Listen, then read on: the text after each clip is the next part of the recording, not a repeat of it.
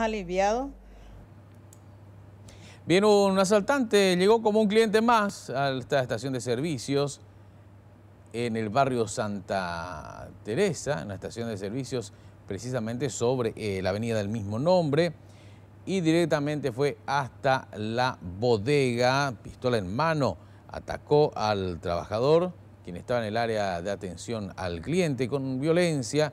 Le pidió a la víctima que le entregara todos los billetes y las monedas que estaban en la caja registradora. Luego el hombre volvió a salir como si nada hubiera pasado y escapó a bordo de su motocicleta.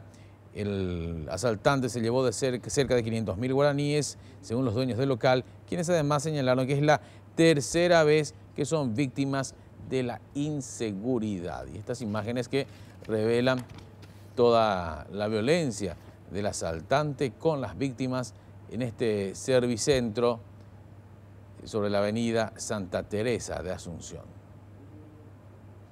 01:45, este solitario delincuente llegó y sin mediar palabras, arma de fuego en mano, le intimó al cajero y tuvo que apoderarse de toda la recaudación del momento, aproximadamente unos 500.000 guaraníes. Y estamos tras las pistas de este sujeto.